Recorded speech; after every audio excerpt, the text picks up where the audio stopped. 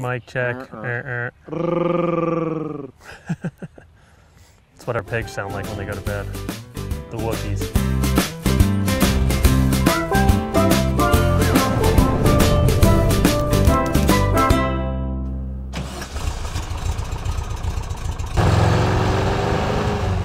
Rob, this doesn't get much better than this. The bus and the pasture, surrounded by the dogs and the pigs. Just thanks so much for having us. But love to hear. Tell us your story. How did you go from your previous life to being a farmer, a rancher, raising animals? Yeah, so it all started in spring of 2012. My brothers and my dad and I, we were sitting around talking. We had all kind of come to this fork in the road with different health issues concerning about our weight, our aches, our pain, just typical things that a 20-something-year-old doesn't deal with normally. We were all active. My brother-in-law was former military.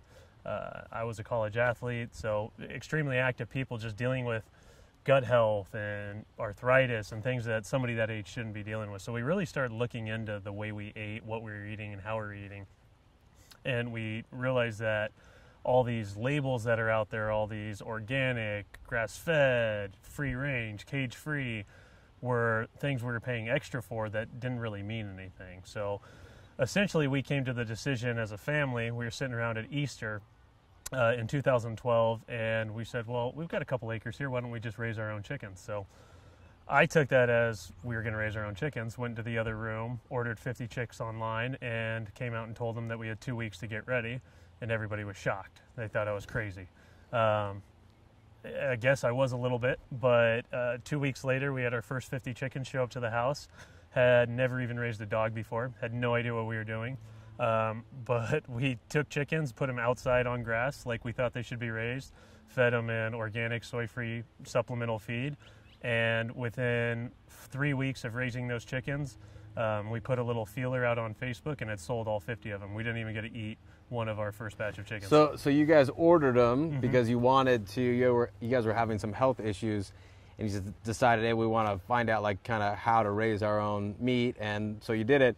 But then you threw it out there because you knew you weren't going to be able to eat 50 chickens, and you ended up not even getting any of them yourself? My brother-in-law, he's an MBA, so he's always on the business side, and he managed to sell 50 chickens before we even raised them. So yeah, it was the second batch before we even got to try our own product. So now that you guys have raised the chickens, and obviously you guys know what you're doing now, I mean, tell me about your health. How has raising your own livestock, how has it changed you as an individual or your family? Yeah, absolutely. So again, you really don't know what you're getting in the store. You can only trust labels so much, and there's so much misleading labels out there that unless you actually come to the source, or in our case, actually raise them yourself, you don't know what you're getting. And so when we started coming to these, forks in the road with our health and everything, we started noticing a huge difference when we focused more on the paleo diet, cutting out a lot of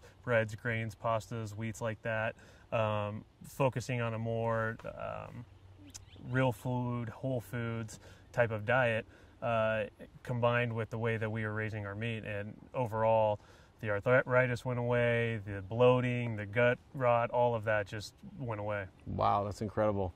Now, I mean, there is a lot of labels out there that, like, let's talk about eggs, for example, that when you go to the grocery store, that you just might be, like grade A eggs, and then there's organic eggs, then there's cage-free eggs, and then there's pasture-raised eggs. Can you help us understand what all those terms mean when it comes to eggs? Yeah, absolutely. So we'll start with the basics. So a majority of chickens in the U.S. up until the last year or two were raised inside in these giant grow houses, 3 or 4 chickens in a 2-foot by 1-foot cage, and that's how eggs were raised. So people started catching wind that that's how their eggs were raised, and they started protesting that these chickens were raised in cages. So then that brought rise to the cage-free chicken.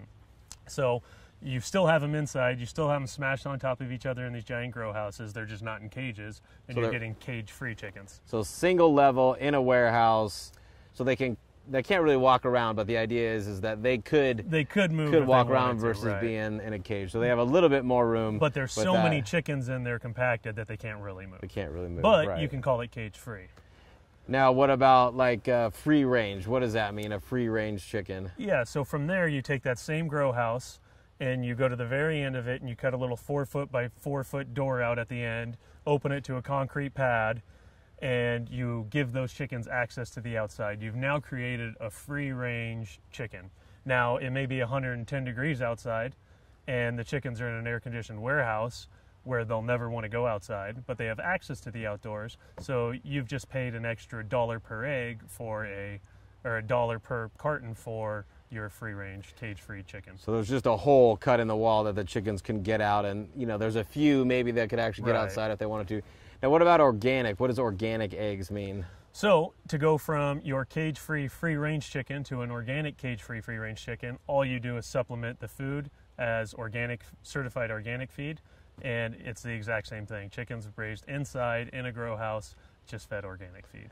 So even though there's a picture of a Beautiful farm on there, yeah. there's no farm. No farm. Now, what about pasture raised? What does that mean? So over the last couple years, 3 to 4 years, pasture raised has kind of become the gold standard. And when you say pasture raised, everybody thinks of what we're sitting in right now, these lush green pastures where the chickens can get out and move around, pick, scratch. But to actually be labeled pasture raised, nobody really monitors it. So for us to say pasture raised, we had to submit a picture of grass. Nobody really came and inspected or anything like that. And so these pasture raised chickens that you're seeing are, majority of them raised on just dirt lots. They're outside, but it's just dirt patches. They don't have the grass, they don't have the bugs, the worms. They can't really express the chickenness of the chicken. I tell you, you're going to make a t-shirt out of that. But essentially that's where pasture raised is gone. So in reality, the only true way to know how your chickens are raised is what you're doing here today, coming out, inspecting what you expect, and seeing the way we raise our chickens. Well, so can people come and visit, like how I'm visiting? Absolutely. So we have an open door policy. We try to do farm tours once to twice a month. We actively invite people to come out, see the way we raise chickens. 70 years ago, everybody knew where their food came from. Right. They knew who their farmer was. They would come out. They would see what was going on. They would buy a chunk of the cow. They wouldn't buy individual steaks, but everybody knew how their food was raised and where it was coming from. Right. And then as we went into the Industrial Revolution and factory farming, everybody's kind of lost touch of that. But to really understand how your food's raised, you got to get back to the roots and come out to the farm. So you guys can come out here to Primal Pastures and do a tour. You can come see these Ewok pigs and meet Mabel the cow and see how they're raising. I really encourage you guys to do that. If you're in the Southern California area, go on your guys' website at primalpastures.com and check out when they're actually doing the farm tours. And you can come out and you can see what it's like. But what if somebody isn't close by and they're watching this? What should they look for? What are the questions that they should ask? Like, if you didn't live in the area, how would you get the eggs or the meat? Yeah, absolutely. So one of our big things is transparency. So if you go onto our Facebook page, if you go onto our Instagram, we always try to do live feeds. We try to update you from the pasture, in the coops. We want to show you exactly what we're doing. We're realistic. We know it's 2020. Not everybody has time to carve out of their day to come out to the farm and see what's going on. So we try to be as transparent about that as possible. We put our name on the brand, our integrity on the line. So everything we do is to the highest standard. But if you live, a few hours away and you still want the product, we ship directly to the consumer. You can go online on our website, primalpastures.com. All of our products are available online, and once a week we'll 2 days ship it to your door. It comes up in an awesome Primal Pastures box. Everything's shipped with dry ice, and sure enough, within a day or two, you're going to have a nice box of meat on your porch. So yeah, so if you don't have access to come down, you can order it from you guys. Now the other options too is that if you go to your local farmer's market and they're selling eggs, you can talk to the people that are actually raising the chickens and saying, hey, how do you raise them? What do you feed them? What does it look like? Where do they come from? And build a relationship with the people that you're actually buying your produce or your eggs from, so that you can have a good understanding of where are they actually coming from and how is that going to impact you and how is that going to impact the environment. Absolutely. And it doesn't take many questions to weed through people that are lying to you. So what would some of those questions be? What would you ask if you went to a farmer's market to buy eggs? What would you ask? yeah, exactly. So you just need to establish rapport with the person you're going to be buying from, and ask them questions like, "Oh, are these raised outside? How are they moved? You know, what do you feed them? What is there a supplemental feed? Are they moved every day? How do you handle the animals? Things like that." And if you start asking questions like that, and somebody starts getting antsy and nervous, you know that they're probably not doing it right. Yeah, you can ask those good questions. Meat has to come from somewhere. So you go to the grocery store and it's all neatly packaged in cellophane, and we've really lost connection with the roots of what farm did it come from, what ranch did it come from. But you guys raise a lot of your animals for consumption, for eating. Now, there's some really important questions that come with that. One is, what are they fed? What's their life like? Because although they did give their life for us to eat them, they still need to be raised in a humane way. What do you guys do to raise the animals in a humane way, to really respect them? Right. So here at Primal Pastures, one of our core values is quality, and the quality extends to the life of the animal. So we're not reinventing the wheel here. We basically took nature's model, the way these animals would be raised out in nature, and we mimic here. We're not doing anything out of the ordinary. We're taking animals, putting them outside on grass, and moving them to fresh pasture every single day. So our ruminants, our cows, and our sheep, they only eat grass. That's all that they can tolerate. That's all that they eat. Start to finish, grass started, grass fed, grass finished. Yeah, so maybe talk about that for just a minute. So let's understand. So now you can buy beef and you can buy lamb from you guys, but there are other people out there that are selling it now that might say they're grass-fed or grass-finished. What are those two terms? What do those mean? Yeah, so it's another labeling game that they're playing. When grass-fed first came out, every cow in the world that is started is raised on grass. You can't corn feed or feedlot a cow its entire life. It won't survive. It can't tolerate that feed. So up until about 8 months, every cow is outside pasture raised on grass. So that's where grass-fed came from. And then people started tweaking it and said, well, at some point these cows were grass-fed, so we can still call it grass-fed. So then you got grass-finished added to it, where that means, yes, the rest of their life is finished on grass as well. But then you got people who take those same cows, put them in dirt lots, feed lots, and just supplement them with grass, which is still better than a feedlot, but really the only true way to know how it's done is by coming out and inspecting. Right. So, and you guys partner with a ranch in northern Arizona. Yeah, and we love what they do out there. We go out and visit the farm several times a year. They've got, it's not quite 100,000, but thousands and thousands of acres of just open grasslands that they start these cows on. And then they've got some really, really established pastures that they bring the cows in to finish them on. And it creates just a very, very good product.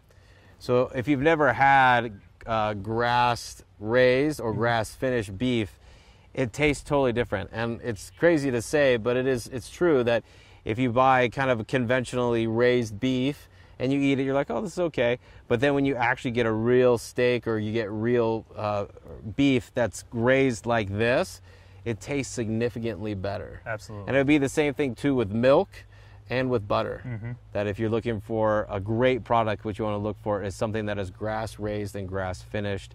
And the best really is to know where does it actually come from, and come visit with that.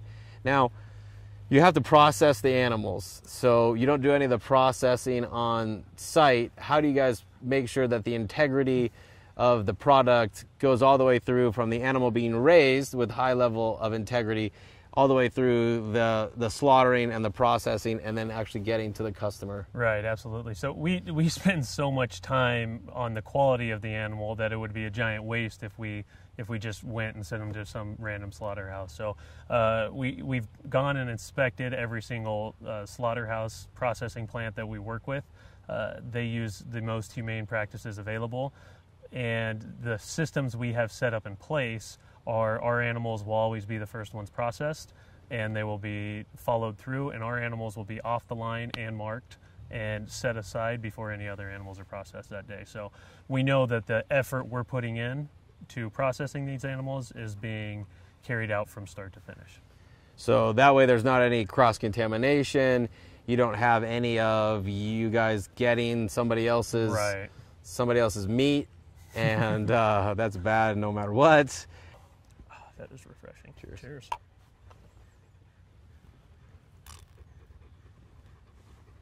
Want some beer? No, you pissed on my bus. You're not getting any beer. I would give you some, No. but you don't piss on my bus. All right, we're gonna talk some more. Vámonos. Adios. Come on. There we go. Mabel licked me. Dang, her tongue is so it's just rough. pure sandpaper, yeah. I'm like, dang. She was funny. In the summer, I'll wear shorts for the tours and always forget. And she comes up and it's just like cutting your leg. I like you, but we're trying to do something. Look, Jeff's over there. He's attacking something. You should go get him. Yeah. So, Rob, you guys do something a little bit different. That there's sustainable agriculture, but you guys really go to the next level. What does that mean? Yeah, so sustainable agriculture has always kind of been like treading water to us. We want to do something that makes the land better. And so what we consider it is regenerative agriculture. And we do that by mimicking what nature does. So if you look at like the African Serengeti or the Great Plains, you always have these huge herds. So you have the wildebeest in the African Serengeti with these herds of hundreds of thousands to millions that come through, and the grass is about this tall, and they sit there and they eat it and they stomp it down, they poop, they pee, and then they leave and they let that ground rest for about a year. After that, you have the antelope that come in behind. They eat the grass down a little bit shorter, they poop, they fertilize it, they leave it. And then you have the birds of the Serengeti that come and they pick, they scratch, they push all the manure into the soil, and then they leave it. And then the rains come and it gets mixed back into the soil, and then the next year, all of a sudden that soil is healthier and stronger than it was before. So if you look at the Great Plains of the U.S., there were millions of buffalo there before. It's some of the most fertile farmland in the world. Well, it was up to until we started farming it. But the buffalo would come through. Then you would have the deer and the gazelle or the antelope, and they would come by and do the same thing. And they poop and they intensively graze, and then they leave it for the rest of the year. And year after year, it became more and more fertile and more healthy. And the microbiome in the soil was healthier, and the life and the quality of grass that was growing was just better and better. That's what we try to mimic here. So we run our cows and our sheep ahead of the chickens, and then we pull the chickens behind them, and then the pig come in as the cleanup crew. And by doing that and then letting the land rest, you allow that soil and that grass to really, really mature and become healthier and stronger and a much better product for the birds to eat. So you guys are trying to create the same cycle that nature produced in a way that instead of take from the land and the soil and then try to supplement it with chemical fertilizer and things like that, you guys are actually using the animals in a sequential order to provide good bacteria and aeration of the soil, and then letting it sit and then coming back through, and that's part of the reason why it looks so fertile, is because it really is, because you guys are really purposeful in the way that you are stewarding the land. Right, and absolutely, and it's not just our animals that benefit. If you come out and see the farm, you'll see the amount of wildlife out here, the amount of ladybugs and bugs and different species of grass that are growing. We've actually always considered ourselves grass farmers first. I did notice on that in the logo, it's not the animal, it's grass. And that's where it all starts. And to really have the healthiest animals, you have to start from the ground up. Yeah, that's great. And then it probably does a lot for your water retention too, that you're not having to overwater because the soil is actually holding on to the moisture much better. Exactly. So the water retention we have here is about 10 times what it was when we first started. So when we initially started here, we had to irrigate about an inch every 1 to 2 weeks to really establish the pasture. And year after year, as we ran the animals over it and let it establish, then here's one of your animals. Here's one of the animals. And so year after year, as we ran the animals over it, the soil became healthier and started retaining more and more water. Now, from about October to March, we don't put down an ounce of water. Wow. And so now we probably irrigate every 2 to 3 weeks. We'll put down water over summer. and because the soil is so healthy and the roots are so deep, that the amount of water we have to put down is almost minimal. So you guys have actually improved on the soil since you've been here, is what you're saying? Absolutely. So we did soil samples from when we first got here to after 4 years, and it was about 200% more organic material in the soil. Oh my gosh, wow. Yeah. So that's a big difference, because most agriculture really robs the soil of all those good nutrients. It pulls so much of the topsoil off, and then we get these areas that really aren't even actually able to be farmed anymore. Right. So you guys are reversing that. So one of the biggest polluters in the world is actually agriculture, and you guys are doing something significantly different than that you don't have these big pools of animal waste, because a lot of the factory farms have these big pools of animal waste, and then you have the loss of so much of the topsoil and the land. And it doesn't look like this, that most of the U.S.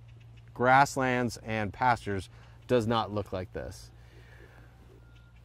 So who taught you guys how to do this? How did you figure out how to raise grass and animals in a way like you are? Because this is very unique and really is needed, but you guys went from buying 50 chickens with no idea to this. How did you guys get trained? Where did you get your information from? Yeah, so one of the unique things is my dad has been studying grass farming essentially for about 30 years. He's always been extremely into it. He just never really got behind it. And so once we started having these health issues and we started talking to him, we kind of put, boots to the ground and made it happen. But again, we didn't have any experience doing any of this. So there was a ton of reading, literature, YouTube.